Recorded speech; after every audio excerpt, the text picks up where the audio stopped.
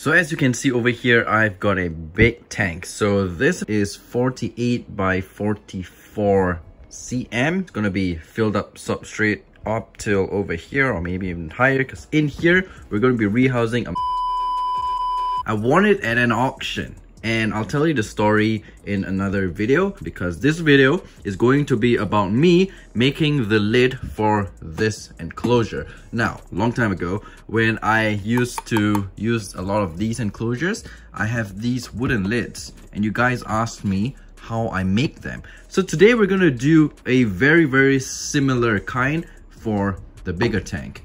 And yeah, basically I've already done this part. So the wood is going to be measured from the corner like this, so it'll rest on the tank, up to the second part over here. You can see I marked it with a marker. I'm just gonna make use of the entire wood because it's a long one. So here, the same thing like this, and right over there. Now, it's not gonna be perfect, definitely not, because I'm not a very good DIY guy, but yeah, I'll still show you how I do it and gets the job done. And I forgot, I gotta go and get some sandpaper to sand this down because it's pretty rough and I don't want to get splinters. And also I am planning on spray painting the wood, the lid, black to match with these Exoterra ones.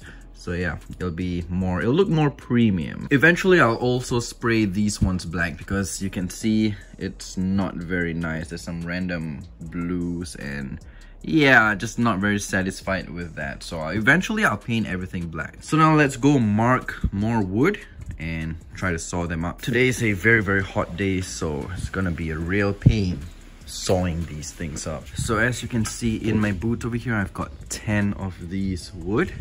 So yeah, let's get them out and saw them up. Hey, don't disturb me, Zena. Go away, go away. Since I've already marked the first one, I'm going to just line them up and just mark them all together. Okay, so I've done for 5 pieces of wood, and now we're gonna start to saw them up. I really hope I have a saw because yeah, and don't judge my sawing skills because I suck at it. So this is my garden shed, and we're gonna have to look for a saw.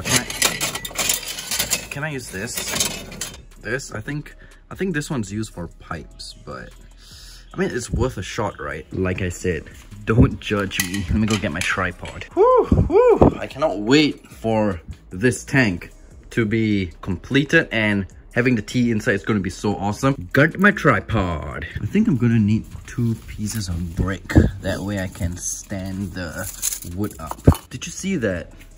A gecko just jumped out of the whatever. Alright, so I've laid it like this. That way I can saw over here. Now let's see how this goes. Like I said, don't judge. I'm so bad at sawing stuff.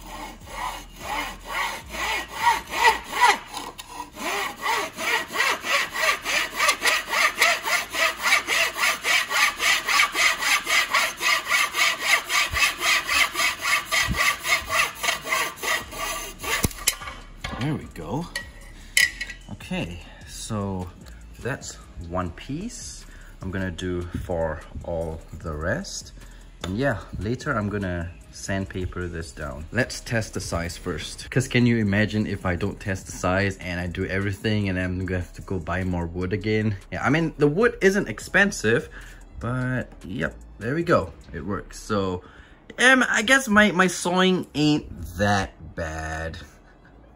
Yeah, so basically I'm going to be lining them up over here like this way.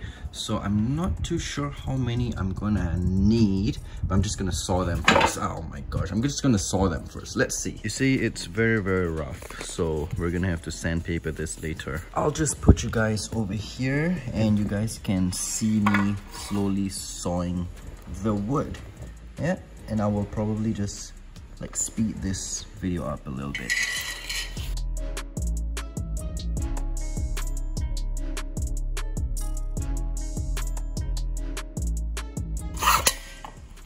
Okay, so it took me about 11 minutes to cut all of these. I think over here there should be 20, let's go put them on the tank to see if we have enough. If we don't, we still have 1, 2, 3, 4, 5. 5 more long pieces, but I'm pretty sure we have enough. I swear if these are the wrong sizes, I'm gonna be so mad. Okay, so let's see. Yeah, so far, so good. I like that. Okay, so here's one, and then we're just gonna arrange them like maybe so. Maybe a ½ centimeter gap. So far, so good. We are on the right track. And now that I think of it, I know why these older tanks have those blue colorations. Because it's from the freaking saw. Oh yeah, now I remember. That saw is blue.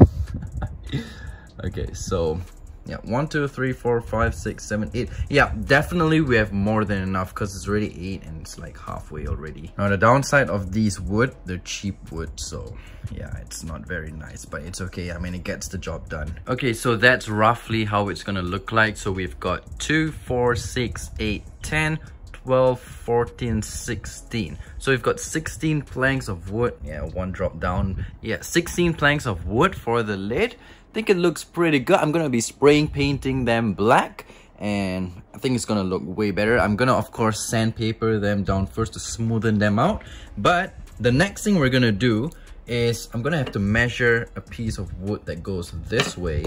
That way I can hammer this, or well, actually I may just epoxy it, and then I'll just put it onto something like this.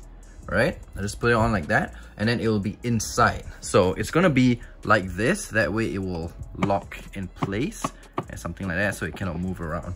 So that's what I'm going to be doing, but as for now, I'm going to, yeah, I'm gonna have to sandpaper them, but I think I will just measure this one first since I'm already sawing them up. Similar to my Singapore blue, yeah, I was gonna say King Baboon. Singapore blue's enclosure, see there's 2 over here, that way it will lock in place and it won't shift around. But now these wood, you see, they rest on the glass over here, here and here, they rest on the glass, but the inside one is going to have to be inside the glass.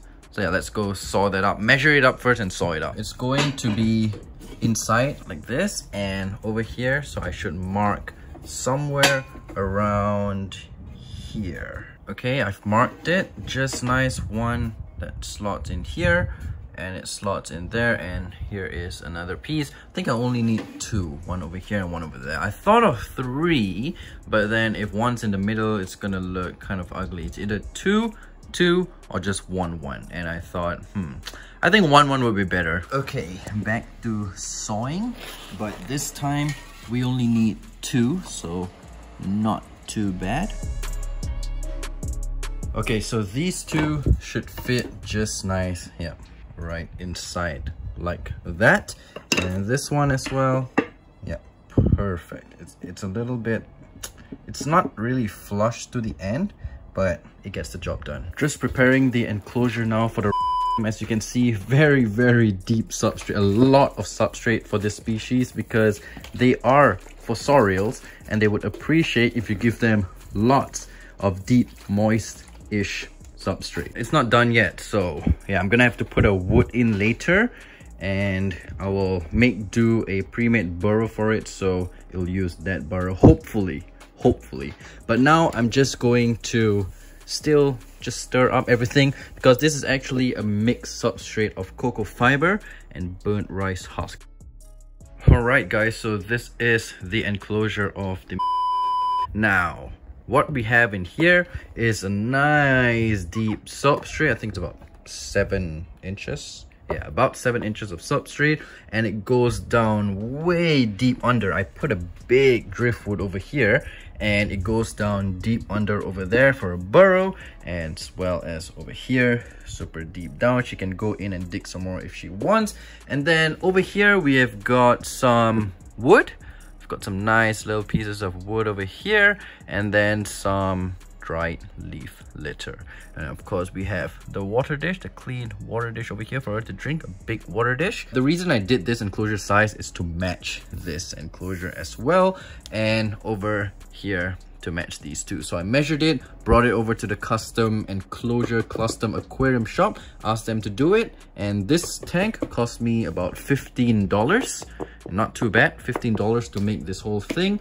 And of course, without a lid, I'm gonna have to do the lid now. I went out and got some sandpaper. So it took me about 20 minutes. I sandpapered everything. Now they're all smooth and really nice feeling. Okay, so this is going to be the arrangement of the top lid. I haven't glued the two pieces on yet, but just for you guys to have a quick look. So there are little gaps in between, not too much because this tarantula likes it damp. So yeah, there are air holes, so don't worry about that, as you can see. So I've got 2 parts epoxy over here, one resin and one hardener. So we put 50-50, mix them up, and I'm gonna dab over here, and then we'll put this wood on. But I will not film that because I need 2 hands to do it. I'll show you guys when I'm done. Okay, 50-50. Now we mix them up. All right, something like that. I accidentally spilled some here. I'm so clumsy. Good thing it's able to be wiped away. Yeah, so as you can see, I've put the epoxy in, and now we just press the top wood down. Now the epoxy is not the only thing that's going to hold the wood together. I am still going to nail it, but the thing is, epoxy, it'll make it easier because it'll be like arranged when it's dried, so I can easily just hammer.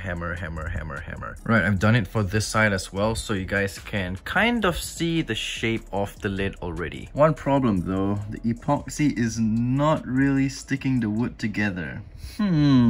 Okay, so to make it stronger, I've just put some epoxy all along the sides of this wood over here, so that way it'll just adhere better. After that, I'm gonna use these nails and just probably just 1 each. I really hope this nail doesn't split the wood apart. Oh my gosh, if it does, then that would be sad. Back in my garden shed in search of a hammer.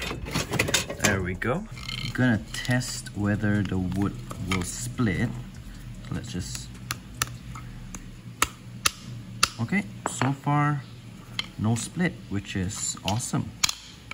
Yeah, okay, so let's do it. So this is how deep the nail will go. So let's start work. I think I will do the middle first. We'll do from the middle to the side, because if the side, I'm afraid it may lift the wood up. So here goes. I'm not very good at hammering, so don't judge. Okay, there goes 1. So the nail is going to make it more solid. Yes, that's the word, solid. There we go. So far so good. Nice.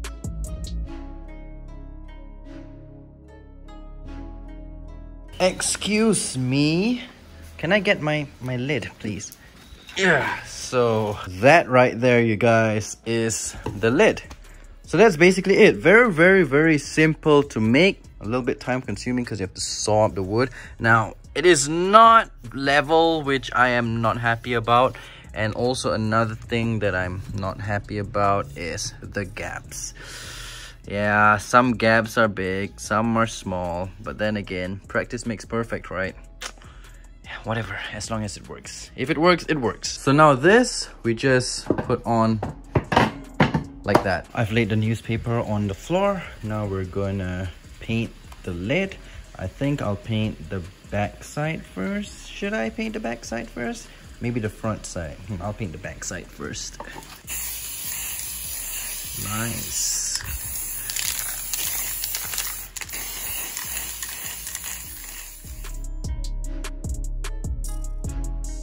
I will be ending up with a thick layer of paint because this tarantula's enclosure is going to be damp. So a thicker paint will protect the wood. Alright guys, it is the next day and this is how the lid looks like. I painted it last night, front and back. I actually made the layer quite thick. So the front part, well the top part, I used 1 spray can. Yes, kind of overkill, but that's what I did. I needed it, well I wanted it super dark. So yeah, here 1 can. as well as the back, I also did 1 can. So I used 2 spray cans. I mean, you probably could use just 1, but I wanted it to be really dark. So I used 2 spray cans for this whole lid. And as you can see, there's still the epoxy over there. It's all dried up, all painted on. And the nails, 1, 2, 3, 4, all on this straight middle line. So this is the lid. You guys now know how I made these ones. I'm probably gonna paint these ones black as well, but yeah, we'll see about that. But the most important thing was this one. So now let's put it on top and see how it looks. There we go. So this is what it looks like now. I think it looks pretty darn good in my opinion. But yeah, like I said, it's not really aligned. You see the wood, it's not really close to each other, and the gap isn't constant, but it's okay. It does the job well, and you probably can't even tell from a distance. So yeah, awesome. So now I can actually put another tank on here that is not too heavy, or some other, I don't know, we'll see about that. But yeah, that is the tank, guys. You guys know how I make the lids. And yeah, I know it's not perfect, but practice makes perfect. I'm gonna have to make more of these in the future, so stay tuned. Anyways guys, that'll be it for this video. Stay tuned for a future video where you will see me putting the tarantula inside. It's gonna be a very beautiful tarantula. So yeah, stay tuned for that. I'll see you guys in the next video. Take care, stay safe, have an awesome one. Peace.